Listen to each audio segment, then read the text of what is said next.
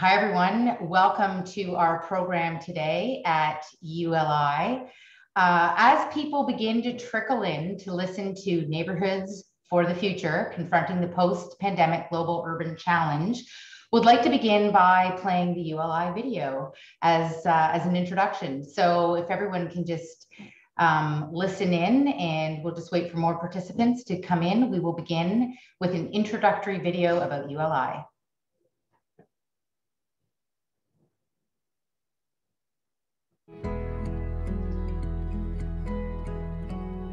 One of the staff members at ULI Toronto came to speak at Ryerson University, and I just thought, this is a great way to network and to meet people and to learn more about my city as well, because they put on such great programming. To me, ULI has been a crucial part of my career development. 4 years ago in Kensington Market, there was a ULI walking tour where I met a senior city planner, and we developed a strong working relationship. That's a great thing about ULI, is the opportunity to be with like-minded people in the industry. I've personally hired people from running into them at ULI, and led to a conversation, and it grew into an opportunity to join our company. There are just so many opportunities for people of all ages to get involved as volunteers or just to attend the events and get involved. Great about ULI is if there's that someone you've been wanting to meet and you haven't had the opportunity to do so, the roster of members is open. Take a look at who the members are. If that person's on the list, ask one of the ULI staff and they will make the introduction. Conversations that are happening, everything from the technology side of the business and incorporating new tech into development and urban planning. That's rare to have that kind of an entity that can convene conversations from a whole variety of perspectives so that we can kind of push and challenge each other to think a little differently about the solutions that might make a lot of sense. Now that I've been a part of ULI for 7 years and then I volunteered for ULI, I hardly go by without going to an event and not knowing one person. And sometimes I actually find that there isn't enough time during the network portion of an event to talk to everybody that I know there. Join ULI to connect with people in the industry, to grow your career, and to give back.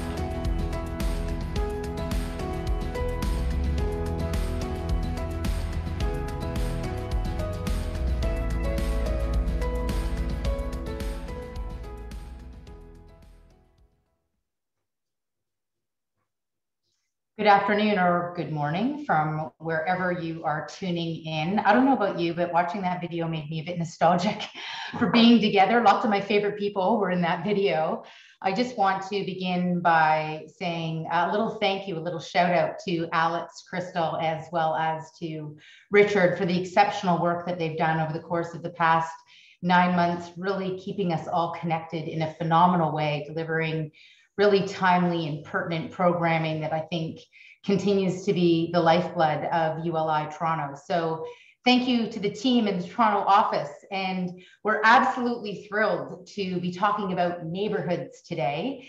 My name is Jennifer Keesmaat. I am the former chief planner of the City of Toronto and a founding partner of Marquee Developments based here in the GTA. We're focused on building affordable rental housing, and I'm going to be your moderator today. I should also add I'm on the advisory board of ULI. I'm going to take you through the session, introduce you to our guests, and also take you through the Q&A at the end of the session. So really importantly, there's an opportunity to shape the conversation today, and I'll talk a little bit more about how you can get engaged in that as we move through the program. So this session is really a book launch. It is about Neighborhoods for the Future, Confronting the Post-Pandemic Global Urban Challenge. And today we will be examining one of my favorite topics, which is the effects of low density urban sprawl and how we can reverse this trend in order to make more livable and equitable communities. And really, we're taking a global lens to this question based on this phenomenal book, which I'm hoping all of you can access. Maarten, you're gonna have to tell everyone where they can get it. But this phenomenal book is the topic of our conversation today. I'd like to begin with a land acknowledgement.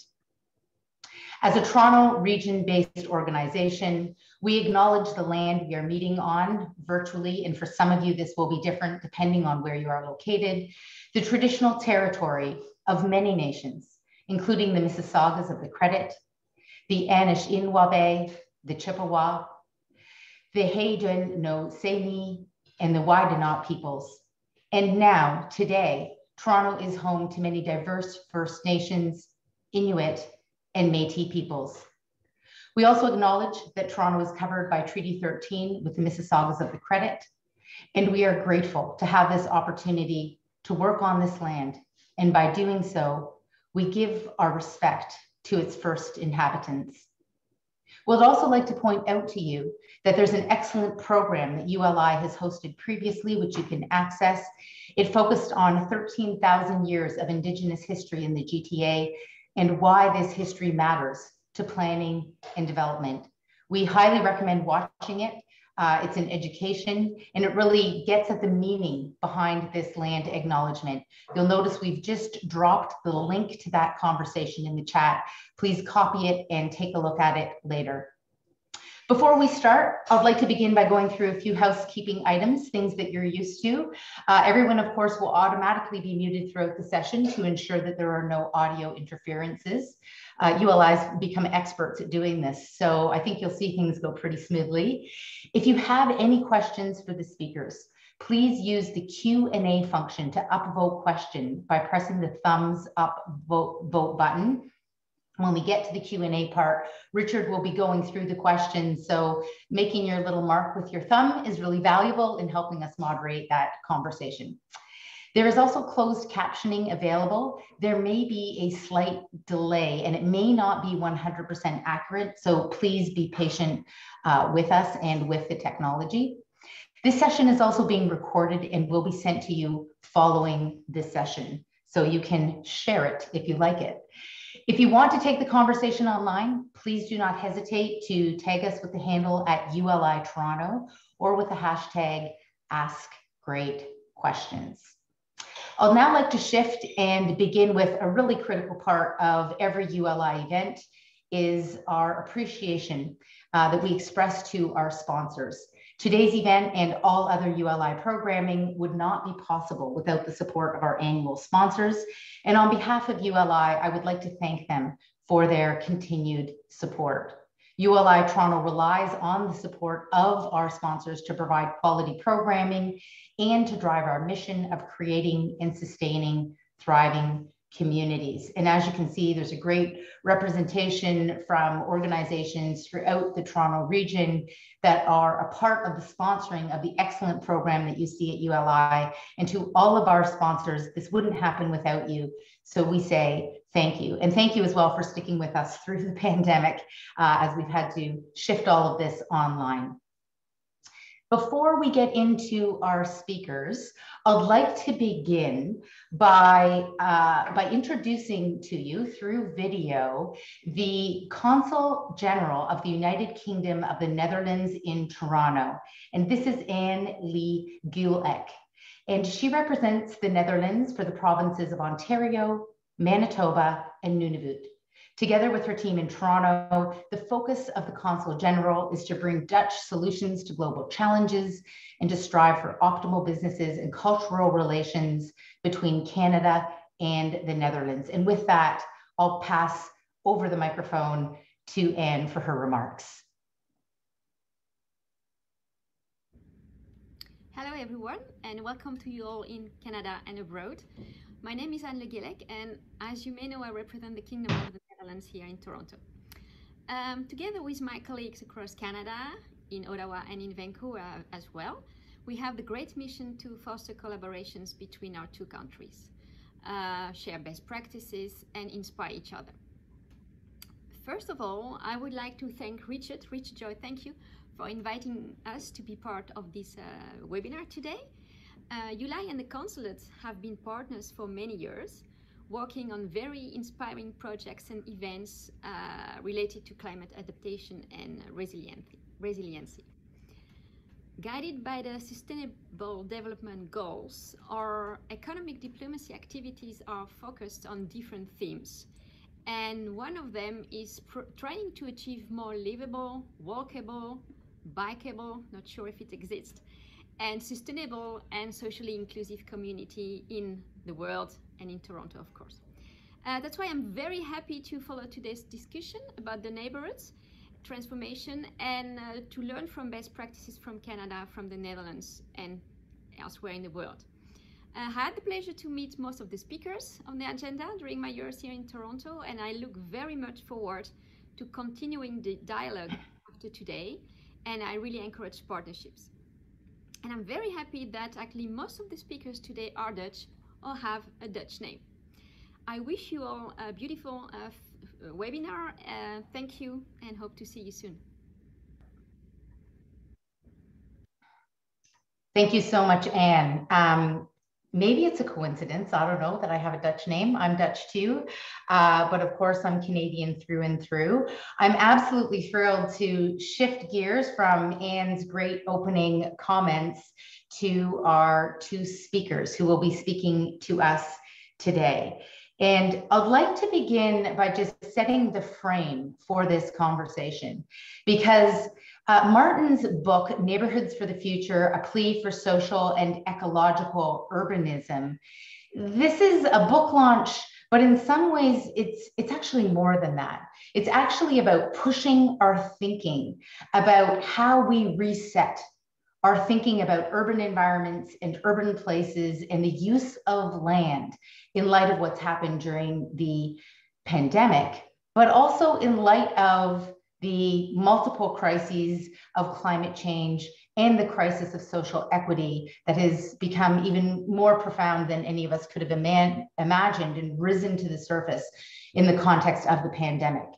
So this is actually a book launch, and it's a conversation about the future of how we live in light of incredibly pressing challenges that demand we think about our profession in a fundamentally new way. So to set the frame with the book launch, let me begin by introducing to you Maarten Hajer, who is a distinguished professor, urban futures at Utrecht University. Maarten is a distinguished professor, and he has previously, I'm just having a little problem here with my notes, and he was previously the Dutch Cabinet Advisor on Spatial Planning as Director General of PBL. Now, PBL is the Netherlands Environmental Assessment Agency.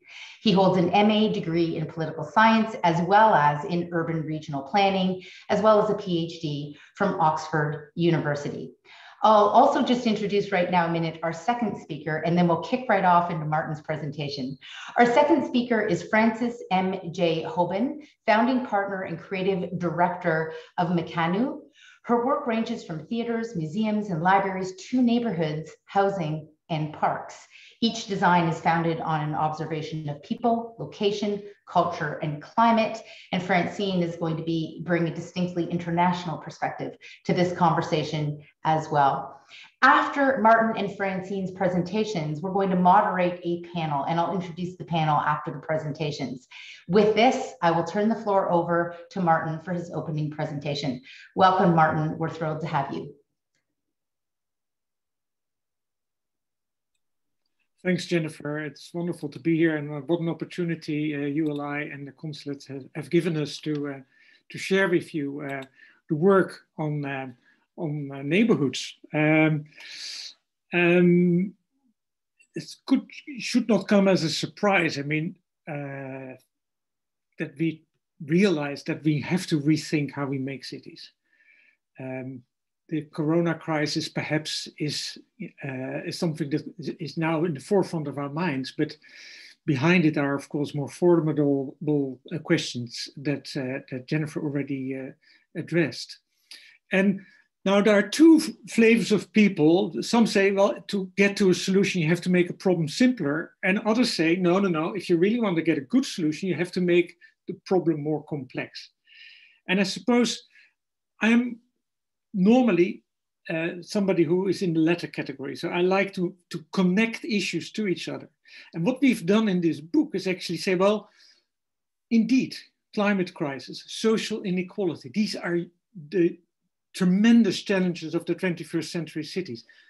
But mind you, there may be an obvious entry point, and that is to put the neighborhoods center stage. So that is what I would like to share with you in the 15 minutes coming. I draw for this book, and I wrote it together with Martijn, Peter Pelzer, Edwin Buitelaar and Christen Dam. So it's really a team effort from the Utrecht University. I wrote this based on work that I did with another team of people for a UN panel, the International Resource Panel. And in this report that came out in 2016, we calculated how much resources we need in order to facilitate the future urbanization of 2050. It should not come as a surprise to you that that is a formidable sum. And basically, if we continue to build the cities in the modern way that we've started to build them in the 20th century, we're just going to blow the fuses of the planet. It's as simple as that. So we have to change tack. And this was addressed, hey, to a global audience. That's what the UN is for. But I'm concerned that if we all discuss these environmental issues on the global stage, we miss the opportunity and we lack ultimately the legitimacy that we need from citizens, from people, urbanites living in these cities. So by putting the neighborhood back in the center, I'm not forgetting about this global sum, but I'm trying to show that we can indeed provide local solutions. I won't go into the details, but in this team, we had a mathematician called Serge Salat. And he said actually precisely what I just referred to. He said, well, let's make the problem really complex and then see how far we get. And he calculated, and I think that is the ultimate legitimation for this approach. You should not think about just pedestrianizing Young Street or so.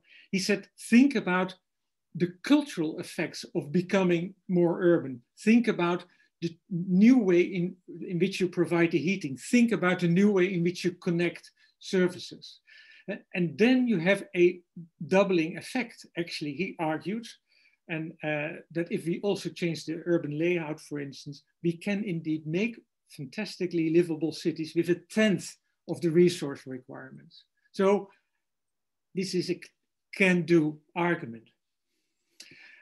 I think also it is important to just realize that we know from planning theory, urban planning theory, that if you try and persuade people with sums, like the previous slide, you don't get that far. You get very far with policymakers, perhaps people in business, but not, it doesn't get to a broadly shared coalition. For that, you need storylines. And I think that most people at the moment think that climate change has only bad news for them. The environment is destroyed, biodiversity loss, and they will also have to pay for that whole energy transition. Therefore, it is crucial to have a positive narrative about our cities. And the building blocks are, I think, to make them green and just, of course, what you're also experimenting with in the Toronto region. But to make people realize how fundamental it is, I always say, well, look what we are going to change in the next decades. We're going to rethink our energy sources, rethink our mobility. So the car-based mobility, privatized, owned vehicles, very questionable if that's going to remain the same. Rethink shelter and rethink food. So these are the more fundamental categories of human life we're discussing. So in that sense, it is important to then come up with solutions that are attractive to people.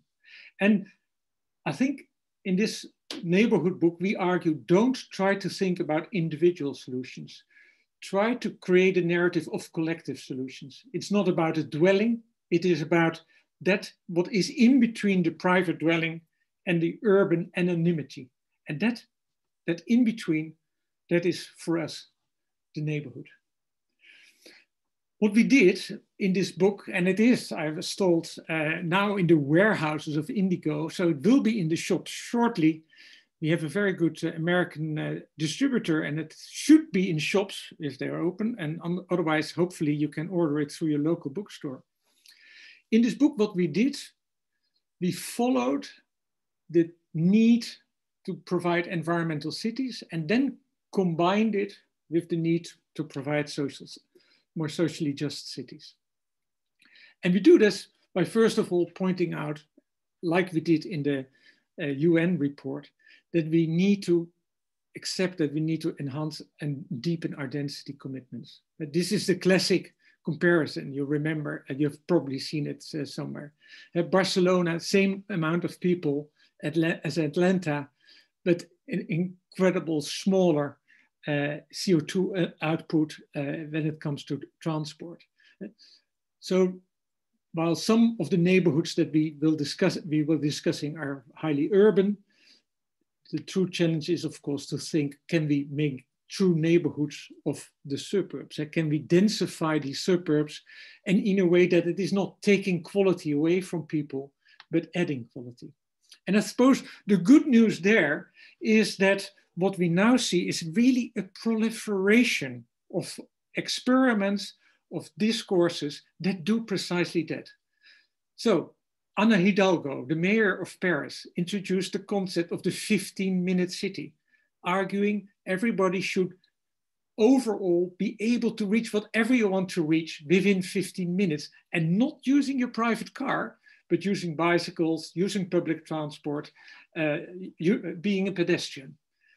And she won an election. She won an election that was partly based on that commitment. So Paris is now going to push over the next couple of years this 15-minute city. In Barcelona, another city with a very high density, that high density of 22,000 people per square kilometer, like Paris, the Cerda grid is going to be remade. The cars are going to be taken out of that grid, and green is going to be reintroduced, or I should say introduced, of course, because in the Cerda grid, it was pretty tough bricks that dominated the scene. So these cities, even Milan is trying to get away from cars. Well, Milan has more of a car problem than Toronto, so it's really a car-dominated city. You see all these cities trying to get away from it. And then building blocks could be our commitment to neighborhoods. As I said, they are key, small enough to be tangible, but also big enough to scale, big enough to really make a difference when it comes to your climate change commitments. Now here is a case from the book. What we do, we have a set of small examples like Hunsige Areal, and we have 3 deeper case studies. And this one I really like to share, because this is a case in Switzerland, Zurich, where they said, well, if it's for fairness, we have to make a neighborhood where every individual has as much energy consumption per head, as everybody in the world should be able to have, and still commit ourselves to the climate agreement. And then you think, well, they must be living in huts. There is nothing left, no luxury left, but this is what it looks like. Okay, these dwellings are smaller. Okay, these dwellings don't have washing machines individually. They don't have freezers, but they do have them, but in a collectivized way. And they have committed themselves to public spaces that really work for them. Alas, of course, look at the building material. That's not exactly beyond concrete, but that's another issue. Here is Amsterdam, so the reuse of an old industrial district, GWL, where they have banned the cars from the whole neighborhood. The cars are parked on the outside, and all spaces in between are collective gardens. They are not private gardens. So what we try and do analytically is to say, well, okay, in our push for these sustainability challenges, let's try and reconnect that work on CO2 emissions and post-fossil. Let's connect it to the tradition of urbanism, the tradition of knowing what makes a good urban neighborhood that goes way back to the Chicago school of the 1920s, of Park and Burgess and others. And therefore we reintroduce this phrase of equality, to think about things that belong together, to think about services, nodes of exchange, material infrastructures that in their interaction make a neighborhood good. Have the argument that focuses about how these things strengthen each other, not work against each other. And that ecology is what we try and analyze in all these different neighborhoods. Here's Malmö, wonderful harbor development where they did stunning work to reintroduce biodiversity with very clever little schemes. Now, I won't bore you with this slide, but we are academics, you know, we have to have an analytical frame. We say ultimately it comes down to four things. So you need to have a discourse, the ideas or the narrative, as I earlier said, storylines.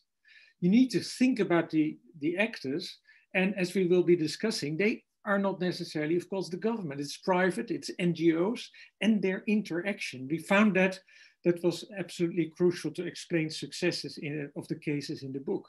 And resources, financial sustainability, and what we call a neighborhood value chain. How you can avoid that if a neighborhood becomes successful, prices go up, and all the extra wealth is privatized, basically. How can you make sure that that can be reinvested in that very same neighborhood?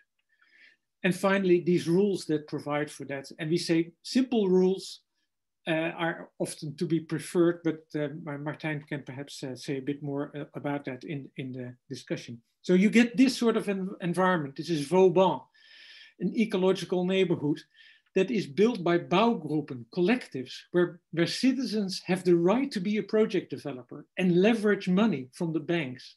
And with incredible quality, but with also a cooperative structure, so that if they leave the cooperative, the value of the neighborhood remains in the cooperative. They're compensated financially, but they don't take away the gains. And here's your Regent Park. I won't discuss that, but I will only say this about it, that for us, coming from Europe, it was quite unique to see the level of finishing and to have this sort of a communal garden, which is social housing and is affordable and of course paid for by, you know, perhaps you can say debatable, of course, by selling of the land. But I mean, there is just no way in which you can create quality without trade-offs. And that's what we what we saw time and time again. So planning, and I'm sort of finishing my introduction here. Planning for us is and that's a European argument, of course, it's not about accommodating, but really about shaping new aspirations, also for the suburbs. Taking seriously also the worry of people in the suburbs that say that density is bad for them, but not surrendering it, but showing by example what these new areas could be like. So come up with the imaginary that people can appreciate by seeing it, like happened, of course, in your case, in Regent Park, in a highly urban neighborhood. We argue in the end that a radical social mix is possible. We saw it time and time again, but crucially, it seems to be, and I'm really interested to see what we will be discussing in the webinar later on, that it is built on actors that have a continued skin in the game, that do not go in and go out with more money in their pockets, but that stay committed for 10, 20, or 30 years, preferably, on rules that keep created value within the neighborhood, as I explained, and on a strong shared public domain. So the service level of that neighborhood probably should have more attention than, say, the privatized space. And there's lots of sort of shifting lifestyle research going on that suggests that in the future, indeed, we can create these higher densities if we prioritize the public domain. By the way, when I said Paris and Barcelona, that's really high density, 22,000 per square kilometer. But overall, in the UN report, we say that 11,000 per square kilometer is already quite crucially good. So it is not that it all has to be like it is in Paris. So, as I said, we argue, take up that urbanist tradition while addressing these issues of climate change. Don't sectoralize climate change and don't sectoralize social justice. Keep them together, because that creates ultimately the sort of good neighborhoods we need for our future. Thanks for your attention. Thank you very much, Maarten. I have to say that, boy, you packed a lot in there. And for those who haven't yet had the opportunity to read the book, that was a really good snapshot of the magnitude of in some ways the complexity of lenses that is brought to this question of neighborhoods in the context of the book, and one of the reasons why I loved it so much. And I really like the way you phrased the problem that the challenge we're facing right now, which is that we're blowing out the fuses of the planet. Like, it really puts a fine point on the urgency around the solution that you've then walked through. And a little spoiler alert, our panel is going to be focusing on the case study of Regent Park, which is included in the book. And I have to say, for some reason, when I opened the book, it opened right to the Regent Park case study. And it was, you know, you put an international lens on reading it. I know the story from being engaged in it in the Toronto context, and I loved reading it through that international perspective. So we'll be coming back to Regent Park in the moderation. Before that, I'm thrilled for us to be hearing from Francine, and Francine is going to be tying in many of these themes that Maarten has introduced into a broader international context. So Francine, the floor is yours. Oh, let me see. Do I share screen? Yeah? Yes. Let me see. Yeah, this. Perfect. Yeah, it's okay. Yeah. We can see your slide. Yeah. Okay. Thank you for introducing me. First of all, I'm very happy to, I'm not happy. I'm not happy to be not in Toronto, because maybe, as you know, I will talk about Rotterdam South, but maybe, as you know, we also been working the last 2 years on Trinity College, where we on a small scale, on a smaller scale than a big neighborhood, really are talking about sustainability, but also food is very much part of the philosophy of the project we are doing there. But what I want to show you today is, I want to talk about Rotterdam South. And it was for me a kind of personal journey that I started now maybe 4 or 5 years ago. And I don't know how well you know Rotterdam, but it's a harbor city. So we have this big harbor going to the river to the sea. And then you have north of the river, that's Rotterdam North, and you have Rotterdam South. And you can see that the harbor is and was very much part of the growing of the city. And you see it here, this picture is taken from the southern part of the city. If you compare the northern and the southern part, there is almost no higher level of education in the south.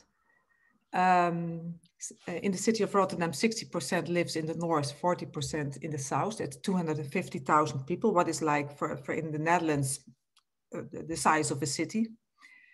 The life expectancy in south is 3 years less than the rest of the city. There's 20% less disposable income per household than city average, and sports participation is very low in this part, although they have the biggest park, even city park in the Netherlands. And for me, it was also strange because Maarten is talking about neighborhoods, and then I thought, you know, what's the scale of the neighborhood? But you have to realize this is, again, north and south and the river in between.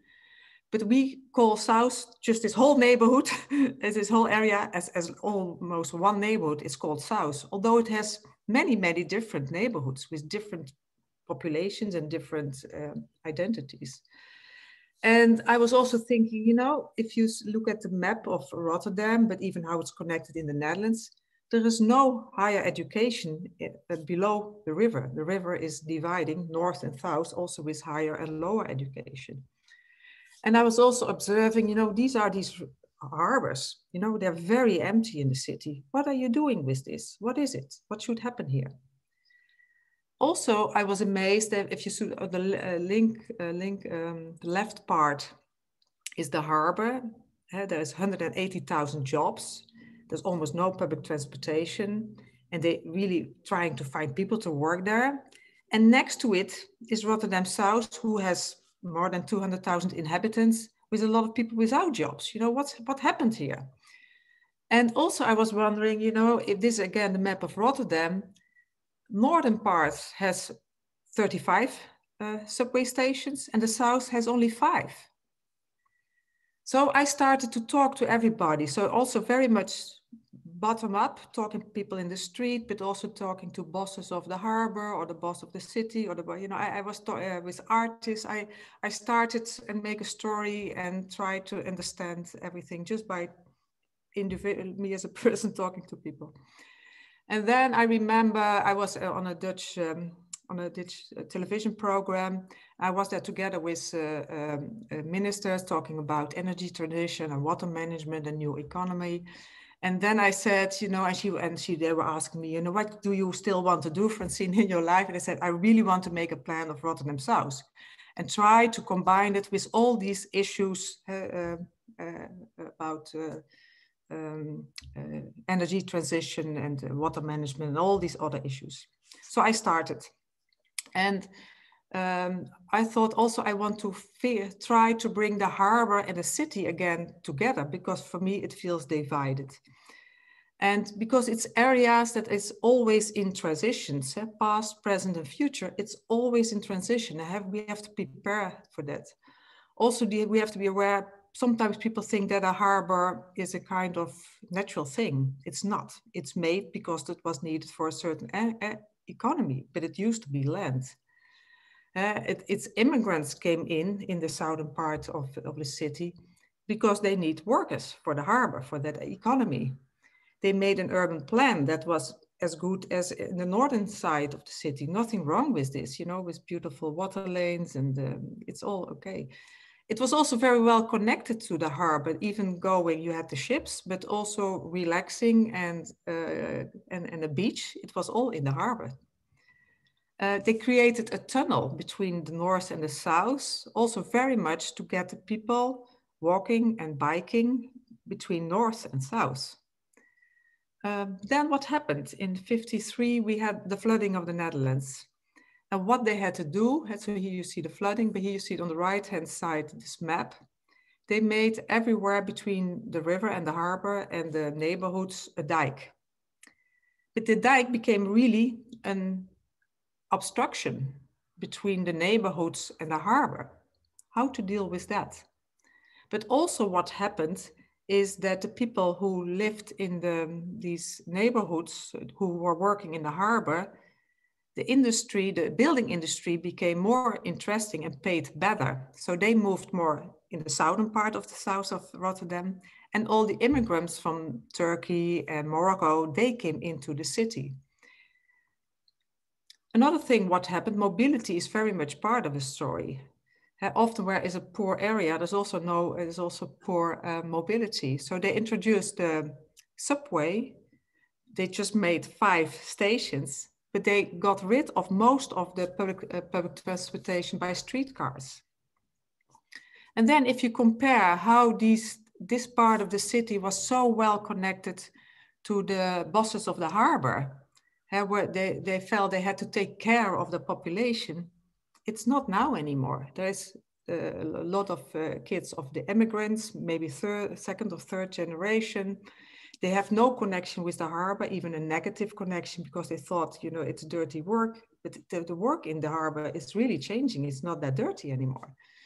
The harbor itself is getting their workers from all over the world, but they don't live in this neighborhood anymore. Not often, not anymore.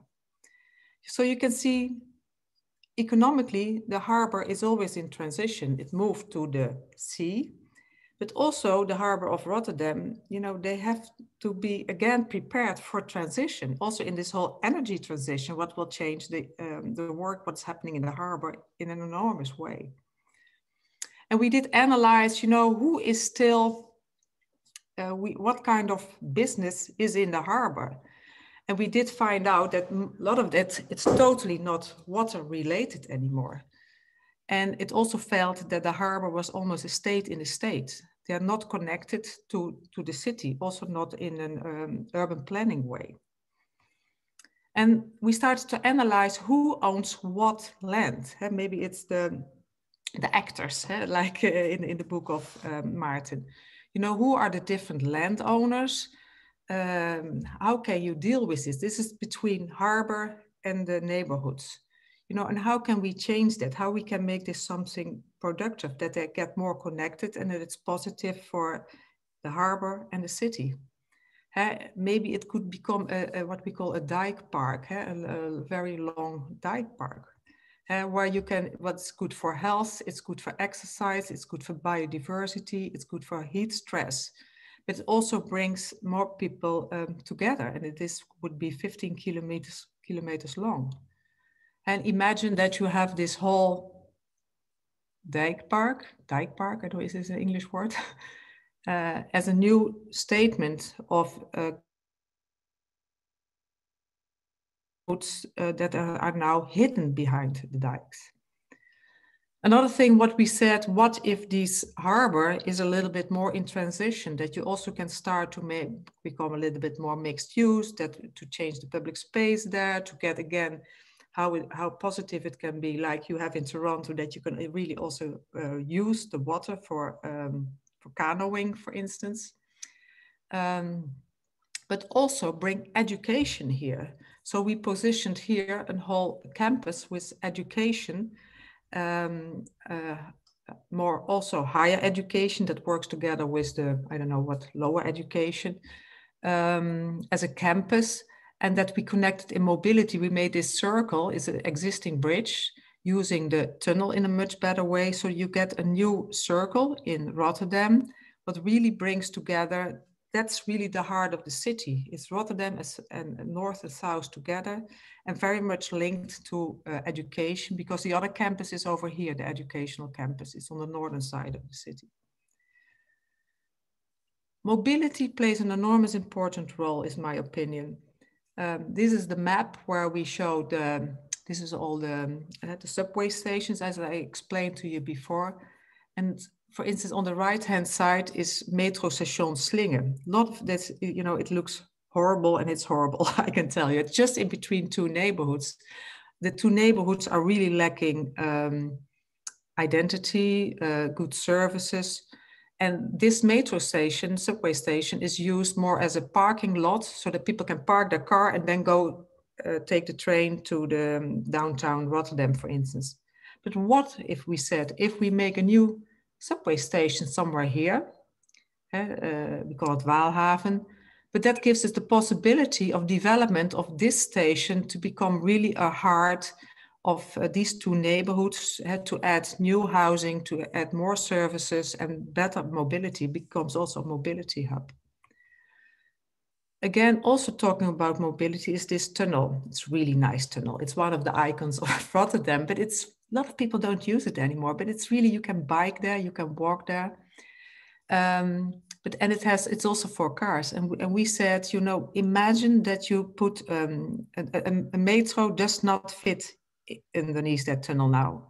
But imagine that we make a kind of super bus that connects north and south and links it to the Waalhaven and to other areas, and also be aware that mobility is changing, and take this part of the city, also make it part of it. So you get this, what I call and this is almost my last slide, the super bus routes through the Maas Tunnel, because otherwise a lot of planning around mobility takes like 5 years or 10 years or maybe 20 years. No, you should do it now. It's existing neighborhoods, they need more mobility, and a super bus is also more flexible. So we made a whole proposal of a new mobility system in Rotterdam. So, and I also draw, this is the drawing I made, I called it a new perspective on South. And new perspective was for me for many reasons, also drawing it from the side of the harbor, but also giving new perspective for the young generation in the neighborhoods of Rotterdam. And that it becomes a beautiful city behind the dikes. I mentioned it. I think I worked like 4 years on this idea, step by step, to integrate. And I think that's very important to think also on a bigger scale, dike and water management, social and work opportunities, bring mobility and this tunnel together, greening the city, the energy transition. Also be aware that the knowledge economy. Knowledge economy is a very big issue where education should be very much linked to it, and the maker industry. And I presented these plans, I think now a year ago, and I said, and maybe that's also what Maarten calls the actors. I need many actors, the different schools, the different universities, the scale of the city, but also the scale of the province, what we call, people producing the energy, the Dutch railroad system, and they all, or even the water management system of the thing, and they all love it. So they really, I said, you should not think what's in for me, but what's in the city and the region as a whole. And we're really making big steps now by this idea because people love it. So now I'm working on a bigger map, and the city of Rotterdam uses it as an idea to get a vision on the future of this part of the city. We're also working out this idea about the dikes. Could that really be possible to get a 15-kilometer linear park in this city? And also my idea is to keep on going, to go into the neighborhoods, to tell and give perspective to also the young generation. We want to connect to the schools, to the young generation of Rotterdam South. And what I also learned, because I now gave you a short presentation, people love that there is a history behind their neighborhood, and it gives them also a proudness, and to combine it with all these issues what Maarten is telling in his book, also about ecology and energy transition and water management. Don't forget the water management in the Netherlands. It becomes something positive, and it gives you opportunities, and so it makes people, gives perspective, and it gives kind of happiness. Is this okay for now? So I'm still working on it. This is excellent, and it's thrilling to see the work that you're doing, Francine, and the way that you've brought together very detailed themes that exist in Maarten's book, including this question of who owns the land, but then also mobility. And I love that we went through some very sweeping big themes, and then you showed us a very practical application of those themes.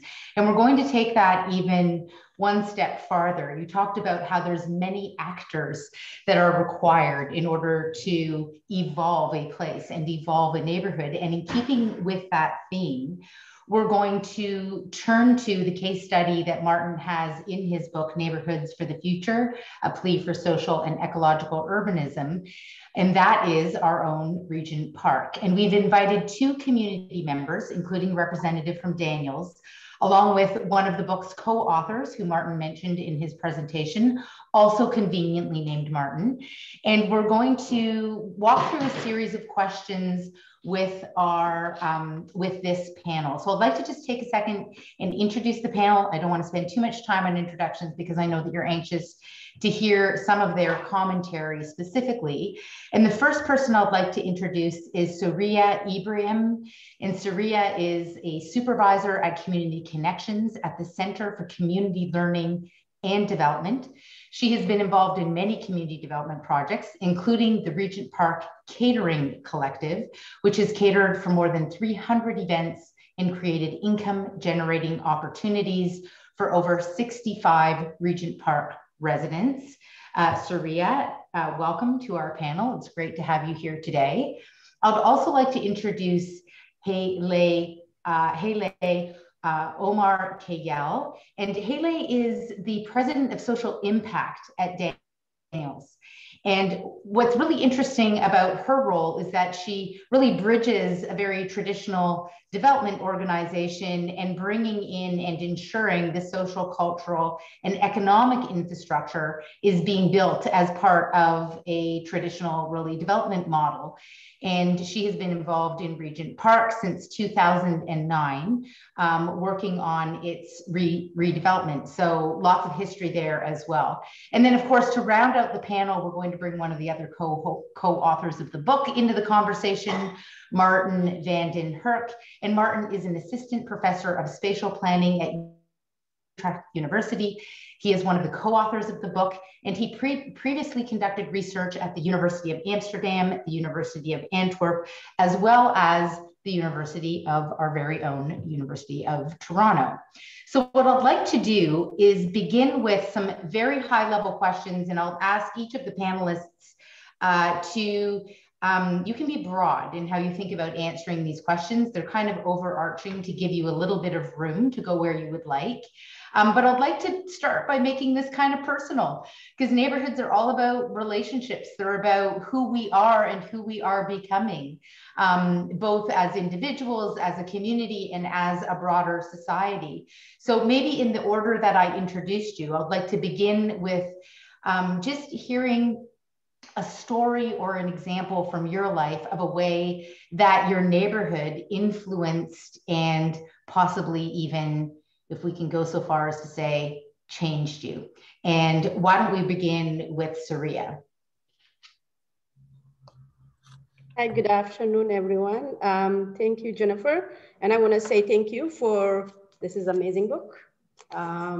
So and I see when I saw my neighbor and when I saw my name, so, oh, this is so global village, but you hear about it, but when you see your neighbors, and I've been in some of the city, that Switzerland and stuff, but oh my God, it feels so good. And having your neighbor been put it there, you did it very well. I want to say thank you for that.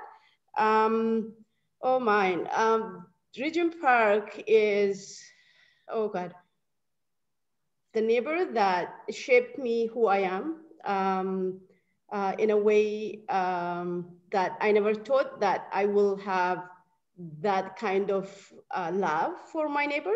So I want to take you back. And a couple of years ago, I could say about 15 years ago, when I went back home and I'm sitting back home with my mom and I missed Regent Park. And I said, this is my community. So I spend my whole life, adult life, more than back home. So this is where I will say home. This is my community. So it shapes me in so many ways and took initiatives where I put my voice, my sorrow, share meals, and fight so many battles, I would say. With a lot of stakeholders, which is that this is my community. This is what I want to see happening. This is my people. This is what we want. That's where community is. So we'll shape you in a way that you want to be protective to your neighbor. You want to be protective to your people. I would call that's the neighbor, that's the community. So you will share your meal, you will know your neighbor, who is who, you will be there when they need you. Despite I'm working in the neighborhoods, that's not what I feel. I feel this is my community. This is where I belong. This is where I need to put my voice to be heard. This is what we want. This is where the line needs to be drawn. So there is emotion throughout the year that I build up that sometimes you cannot read it in a book, but it just builds up, and as you grow up and as adults, we carry a lot of emotion. We became so many layers of us, and we want to be protective of our community. I don't want to take up so much time, but I get so emotional, and I love where I live. So yeah. Wow, what a beautiful. I love what Francine, the way she put the neighborhood and the way she visualized and putting it together. And I say, wow, that is the vision that we need moving forward. Sorry. Yeah, go ahead. Fantastic. Well, I love both how passionate you are about it, but also that you talked about it's the place where you fought your battles as well. You know, it's not, that's part of, and you use the word belonging. And I think those are really important themes that we'll probably come back to when we talk in a minute about social infrastructure. Hela, tell us a little bit. Do you have an experience of a neighborhood that's been transformational? For sure. I think, Soraya and I probably have similar perspectives on neighborhood, and it makes sense because we both live in Regent Park. I certainly haven't spent as much time here as Soraya, but I did grow up in a very similar social housing neighborhood in North York. And like Regent Park, incredibly diverse and vibrant. And one of my strongest memories is just, after dinner, all of the families in the neighborhood would go out with the moms sort of sitting on the hill and the kids playing in the playground, sharing tea and pastries and foods from all around the world. And so that really shaped my understanding of neighborhood being about people and social networks versus strictly about buildings. And one of the most incredible sort of experiences for me was, in my probably first year working in Regent Park, I met with a group of quilters from the community. This was a group of women who were making quilts and sewing, and we commissioned a piece for one of our condominium lobbies to purchase a quilt as a piece of art.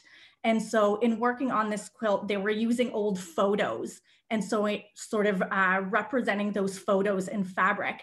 And one of the photos showed a bunch of the moms on a bench with tea while the kids were on the swings, and automatically sort of took me back to my upbringing. And so, when I decided to buy my first place, I naturally chose Regent Park because it very much felt like home.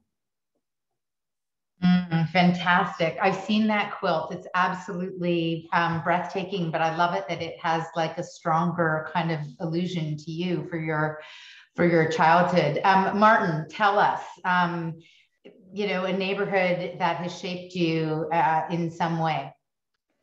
Well, I'm of course impressed by the stories we've just heard. Very moving and very beautiful answers by Hela and Soraya. Allow me to bring in a bit of a lighter note here. I've had the luck to be living in Toronto for a couple of months, a couple of years back. And what I remember fondly of living there somewhere between Bloor Street and College Street was, this whole routine of, where to find my coffee today? Where should I go? Where should I go for my daily run, for my exercise? What should I do? Where to find my new book. And I found that very enriching because it enriched me, I think, as a person, and I took great pleasure in that. It hasn't changed me as such, but I took great pleasure in being able to tell Torontonians about the stuff they should do and things where they should go to. It made me kind of proud in a way.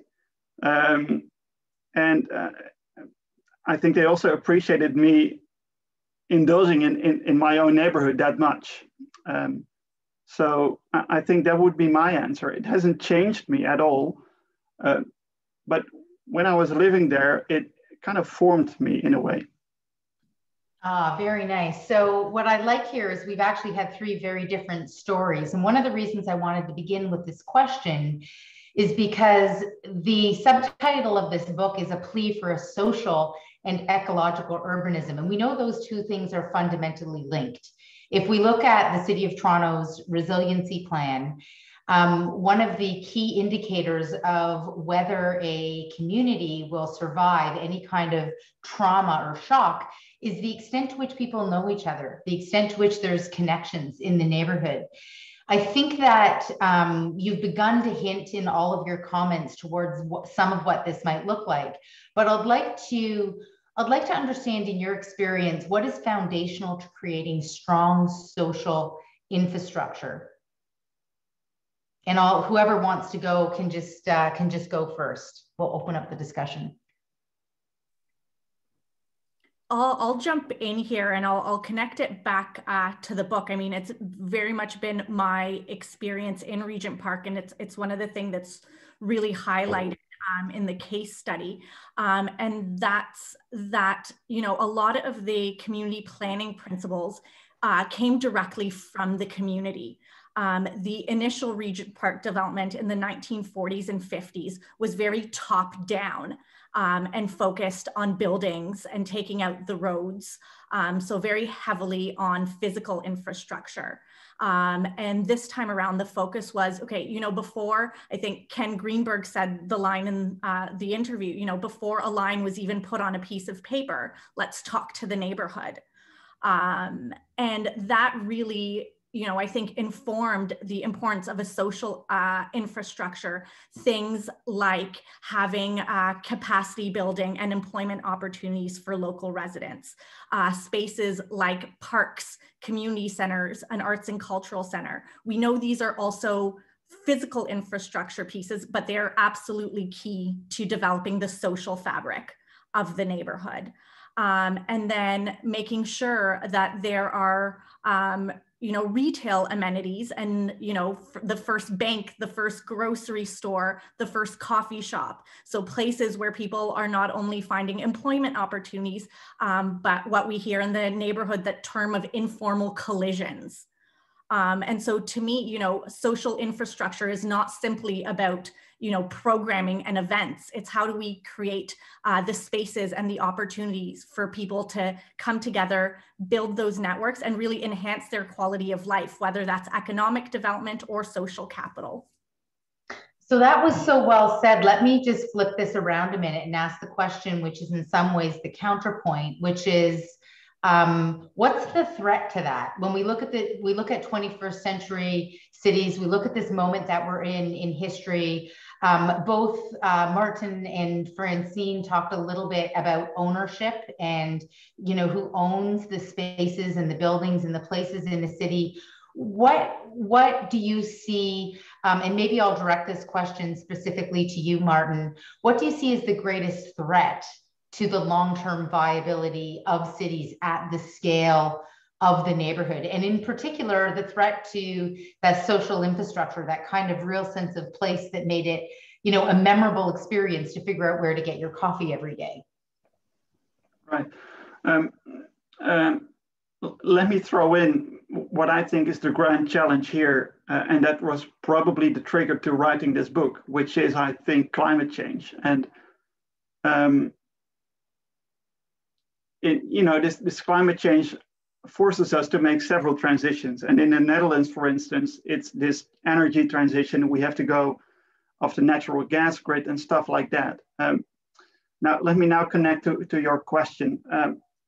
I think if there is one window in which you could like meaningfully and boldly improve neighborhoods, for instance, neighborhoods that are struggling, it is right now. So if you want to do it the right way, what is probably needed is an overhaul of neighborhoods that incorporates not only that energy transition, but also very much what is on people's minds, the social infrastructure, right? So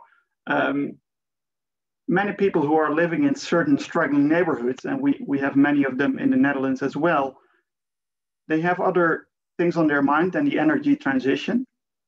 I mean, they can barely pay their energy bills. What I think is a great threat here is that we approach these neighborhoods, try to make them, try to let them make this energy transition, and then forget the whole social infrastructure underneath it or that surrounds it. And this is, for instance, happening in one of the neighborhoods that is starring in our book as a special in-depth case, I would say. There is a neighborhood in Utrecht. It's called Overvecht. If there is one place where all these challenges come together, like poor public health, high crime rates, high unemployment rates, it's that place. And then this is going to be the neighborhood that's going to be a pioneer in the energy transition. And what happens right here, you're just focusing in a siloed way on making the energy transition. And that worries me because there is a social infrastructure over there. It may be latent. It may not be visible for people who are working in City Hall. It is visible though for residents. It is visible for street level bureaucrats. There is a mismatch over there. And I think what my greatest worry is that we fail to make that connection between this social renovation that needs to be made and the ecological renovation. I think that's my biggest fear.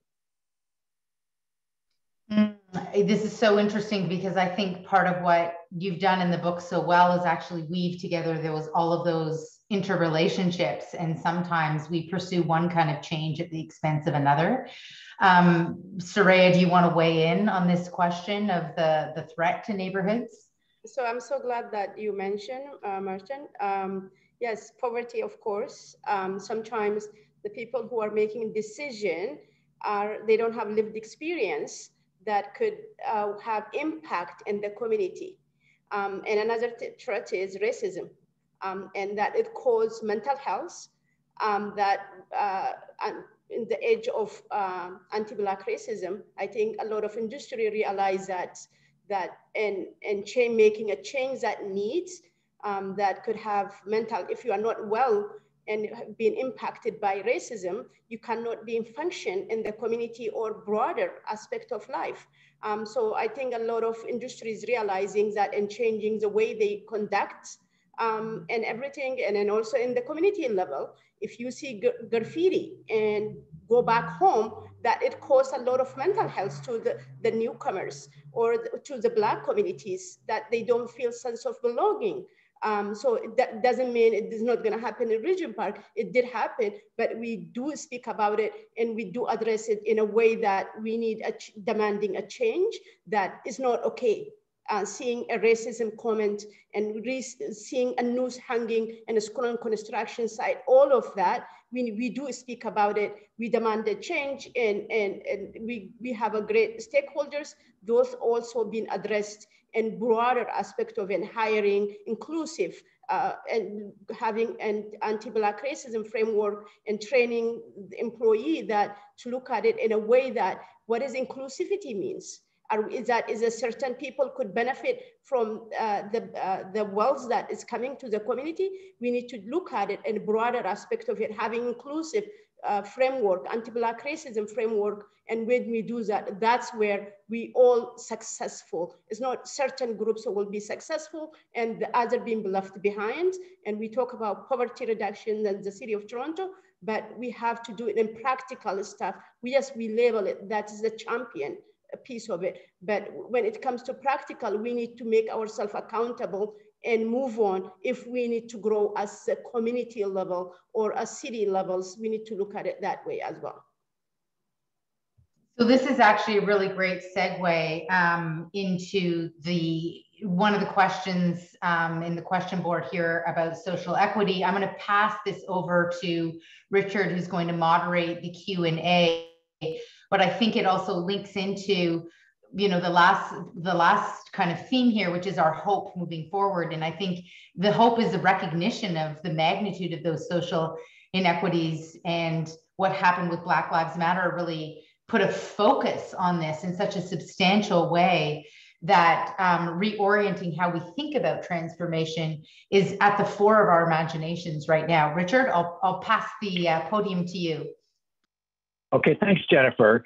First of all, I'll just say right off that the top voted question was really more of a compliment, but it starts off with saying that we don't typically learn in planning school is how important it is to be a good storyteller.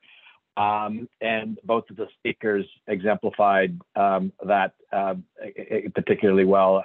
Is the comment that got a lot of votes, and I think that's a nice place to start. But I will pick up on that issue of gentrification, and maybe even if we could have our presenters come back in, if you could put your cameras on, because I'd like to get your thoughts on this as well. But it's the consideration around gentrification that a lot of these projects potentially present, and including right here in Toronto, the Regent Park example. As you're bringing more and more market into the mix, how do you mitigate the upward economic pressures that potentially could be very negative to the longer standing residents? I don't know. Maarten Hajer maybe, and Francine, if you want to jump in on this, and then get some comments from the others. That might be our only question, and if that is our only question, I have a good message for you all. So go ahead, Maarten. Thanks, Richard. I mean, this is of course to the point, and when we discuss things like the neighborhood value chain, what we want to do is avoid gentrification effects to the detriment of the quality of the neighborhood. Having said that, though, I think that adding expensive housing to a neighborhood can be an element of a good neighborhood revitalization strategy, as Regent Park proves, I suppose. And I mean, but the rules of a right of return and a material right of return, in the sense that it is not, you know, at an increased cost and so forth, you know, they belong to controlling gentrification. So all over the world, we've been building these modernist neighborhoods. They are very rich on space. So there's a lot of merit in exploring strategies to add fabric there, to create a better sense of community, but also to do something about the social mix. Is there gentrification? Probably there will be cappuccino for sale and so forth, but it does not necessarily have to drive out other stuff. You can control it, but you have to make sure, of course, that if, for instance, in your shops and so forth, the rent control system is somewhere. I mean, if rents are just, you know, can go up and down, then it will falter. But in the Netherlands, we have also strips where there is a foundation that controls the rents of shops. But these sort of in between rule systems can really help to avoid these mishaps. Francine, do you want a quick comment on that? Maybe I could add something what I did try to do with Rotterdam South, because there was also, of course, also this discussion, but what they tried to do, and also somebody asked in this Q&A about Afrikaanderwijk, there was a philosophy to demolish parts of the neighborhood so that you put out people who have no jobs. But what I try to do to add things that it's and give perspective. Also, these people, they want jobs, the children want jobs. So I focus very much on creating jobs, creating a new economy to make the transition to a new economy, and link it to these people. And then you can add also what Maarten is saying. You can add also new housing, new education, that also the change of the jobs, and then you make a very strong neighborhood that gives perspective. Because why I did this? Because I felt that in urban planning it was very much often almost money driven by developers who doing certain plots. Mm-hmm. And that's, I said, yeah, but I try to make a level it's over this, and then people can go back to the plots. Mm-hmm. You understand that? You know, it's otherwise. Yes. But I think so. I think so. It's much more an perspective on economy, on jobs, and new jobs is, I think, very essential for a neighborhood. Saraya, thank you. Saraya, I'm going to give you the last word just as we really are out of time here, so 30 seconds. But as somebody who's sort of lived through the before, during, after, and then the after is still an unfolding story, of course. What's your perspective on that question of gentrification, or the compatibility of bringing in the market component into the neighborhood, the traditional neighborhood? It's a process. I would say the people who want to invest in the neighborhood like Regent Park, some of them, they want to be a part of diversity. But at the same time, they have a good intention. Those intention good is not enough sometimes. We need to have that dialogue, that we need to have a space to share our common goals for the neighborhood, our common wishes for the neighborhood, what is acceptable, what is not acceptable. And we need to create a space that could bring everybody together, that could help overcome the challenge all of us we are facing. Is not certain peoples. It is a process. It's not, the community is not perfect. You. It's a process. Yeah.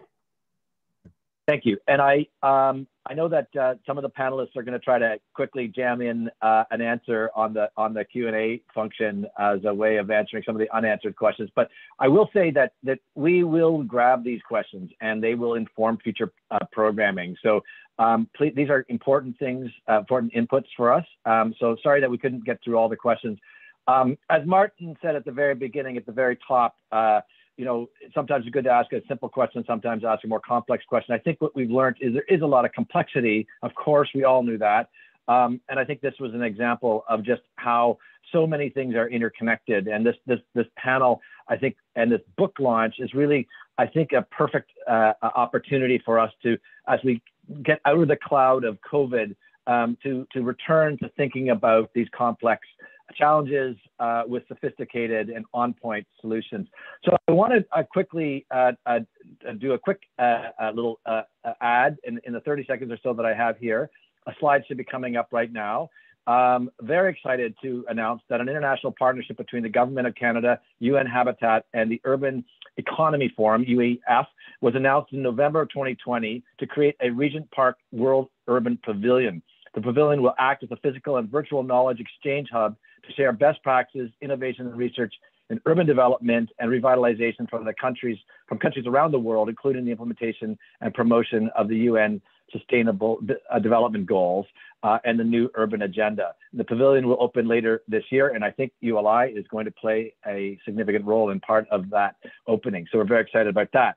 And now, just to close out, I want to thank all of our participants and all of you who are joining us. I want to thank our speakers and I thank Jennifer, Maarten, Francine, Saraya, Hila, and Maarten. And special thanks to the Consulate of the Netherlands for being our partner in this program. And I know that you're in your final weeks in Toronto, and I wish you all the very best in your future work. So great to have intersected with you during your tour here in Toronto. And with that, I wish everybody a happy rest of week and into a long weekend. Well deserved. All the best. Thank you. Thank you.